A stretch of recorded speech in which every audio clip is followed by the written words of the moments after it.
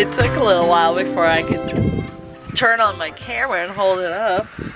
I came out here and sat down on a bucket under the shelter, and every single one of those goats thought that I had something for them.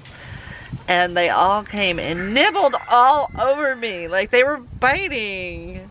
I know they don't have teeth on both the top and the bottom, but it still hurts. It pinches. Little stinkers. So anyway, this is not my normal video today. Today we are doing a challenge or a collaboration of sorts. It's called 5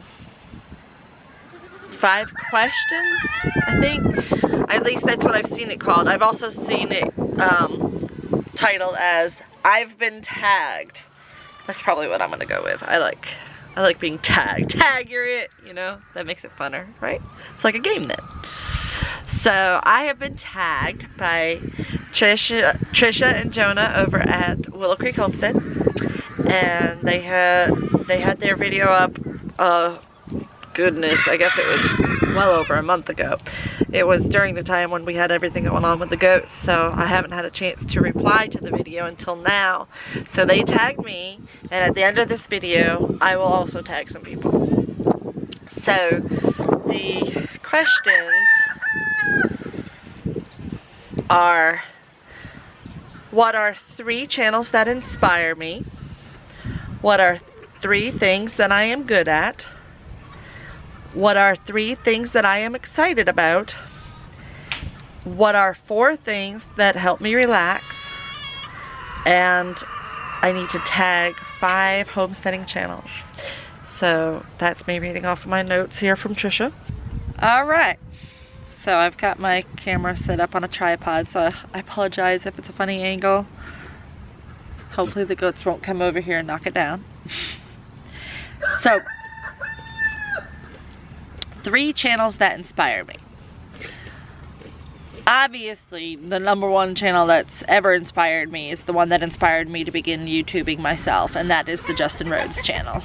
I know he's inspired a lot of us to begin YouTubing, and I think that that's great, and I'm glad that so many people have followed that path, because I've met a lot of great people that I never would have met if I didn't start YouTubing, and some of you have become like my best friends. So very grateful that I was able to meet them in person when they came through for the Great American Farm Tour, day number 7. If you didn't see that video, it is the $5 Chicken Tractor is the name of the video that they did. We did a video too, but it wasn't as good as Justin's, of course. That was back when I still used my cell phone and the free video editor on YouTube.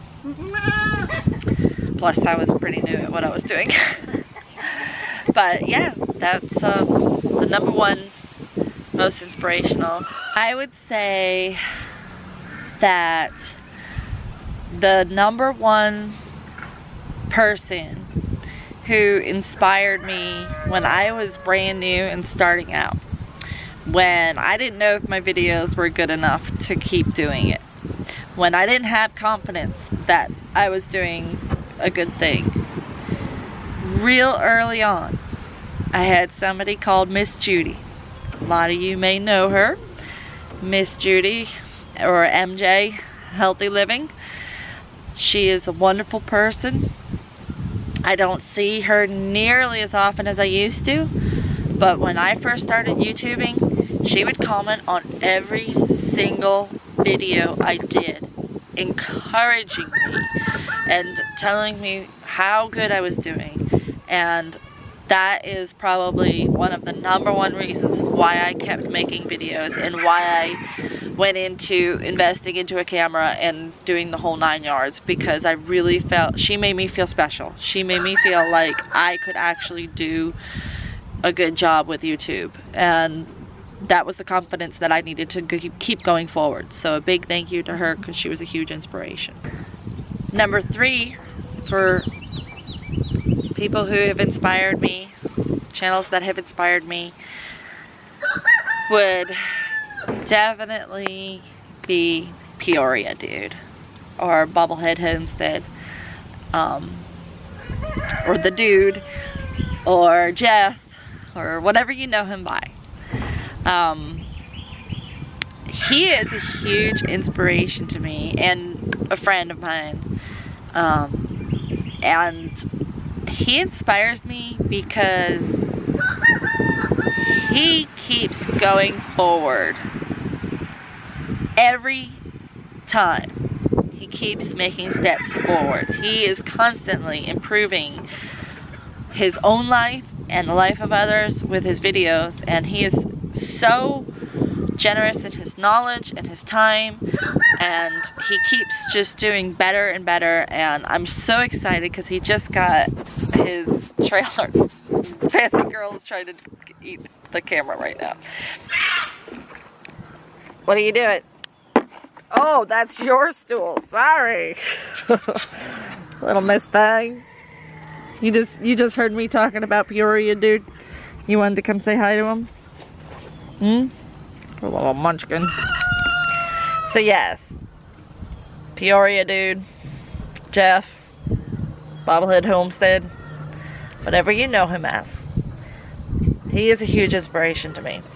He's come from nearly nothing, and he now has his own homestead purchased. Doesn't have living quarters necessarily, but he will fix up whatever he has to make it work, because that's how he is, that's who he is. He's very inspirational, very inspirational. So that would be number 3. What are you doing, Fern? You had to come see what Fancy was doing? You too, Rosemary? What are you doing, Fancy? You are all up in my space. You are my baby. This girl is so spoiled. She is so affectionate. She needs a new collar. I'll get you a new collar. Yeah. Hi, Rosemary. Hi, Fern. Oh, no.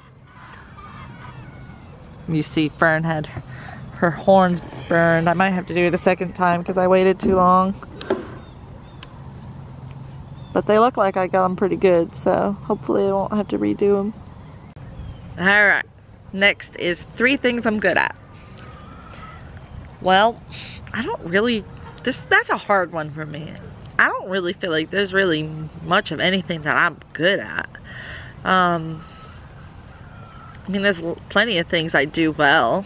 I'm a good mom. I'm a good goat lady. I make good cheese. I don't have like specific talents. Like, I have so many people I know that they either make excellent soap, or they crochet, or they, you know, arts and crafts of some sort. I'm not as artsy and craftsy as I wish I would be. I always wanted to be artsy and craftsy.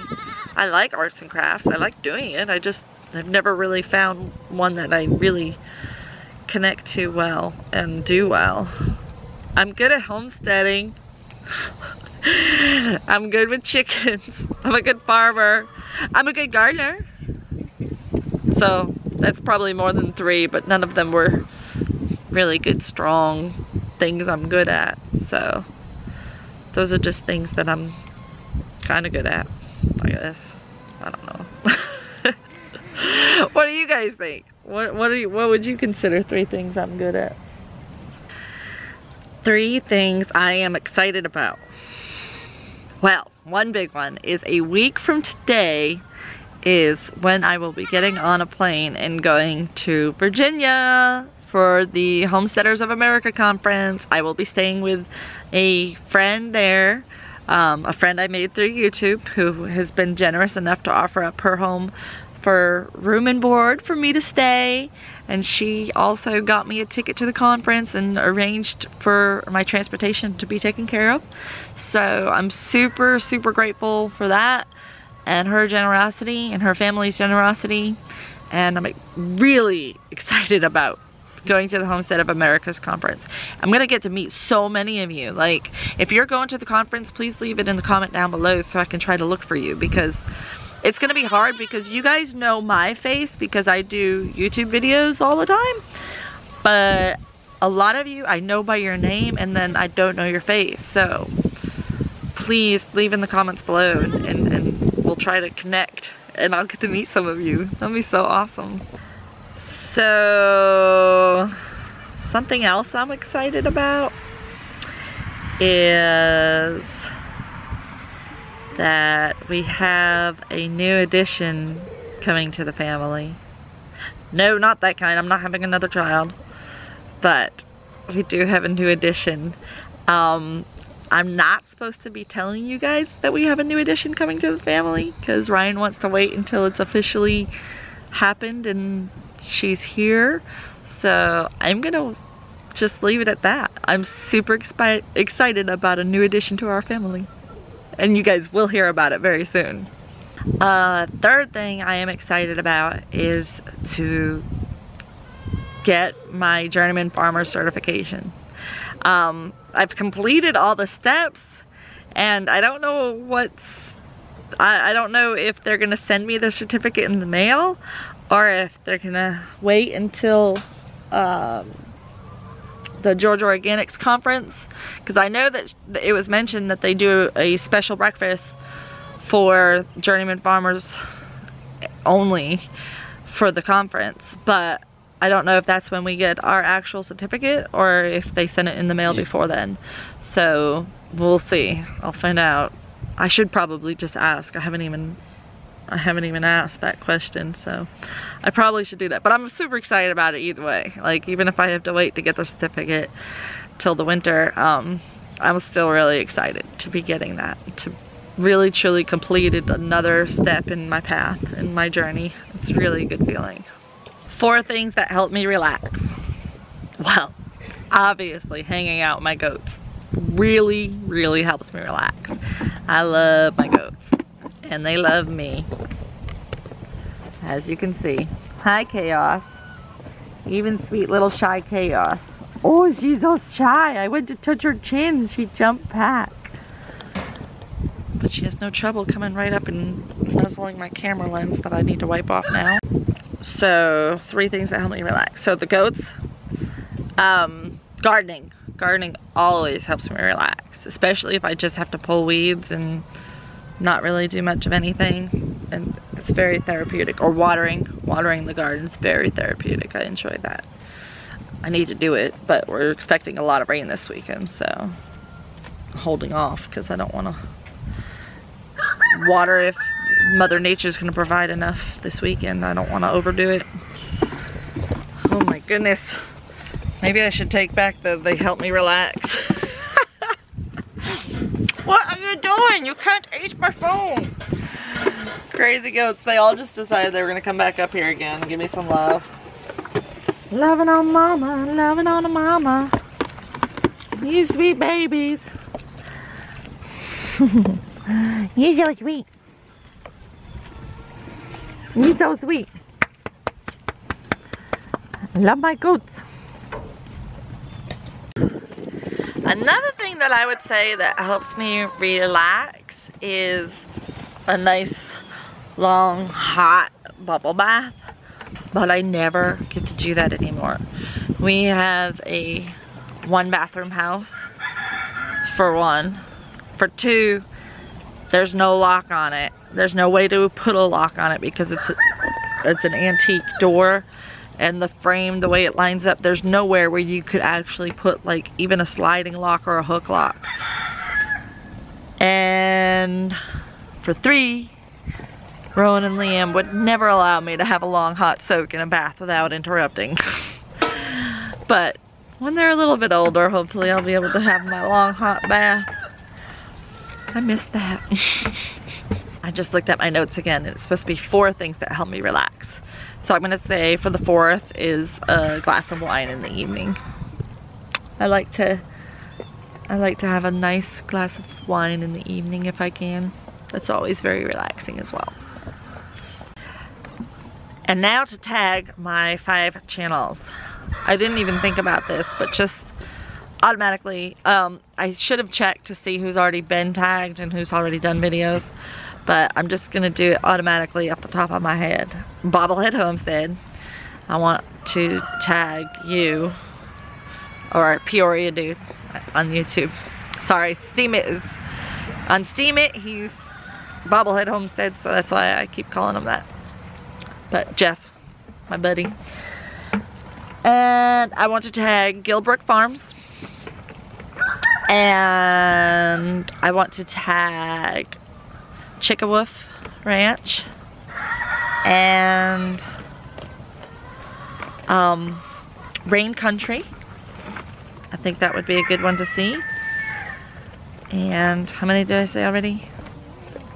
So Peoria Dude, Gilbrook, Chickawoof, Rain Country. There was somebody else that I had thought of earlier. Of course, how could I forget?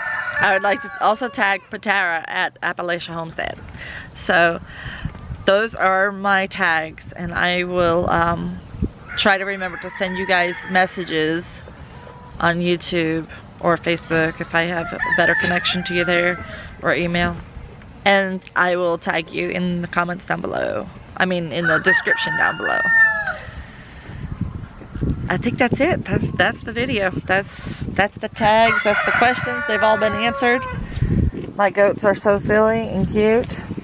Chaos is just over here eating hay that she just dumped out of the box. Decided she was going to dump it out to eat it, huh? And then Hearts is over there licking the salt block. Ryan got them a pink Himalayan salt block just for fun, even though they get their minerals as a loose mineral because that's better for goats. But they do like this. I was surprised. I've always heard that goats don't lick salt blocks. They sure have been licking this one. Right, Precious?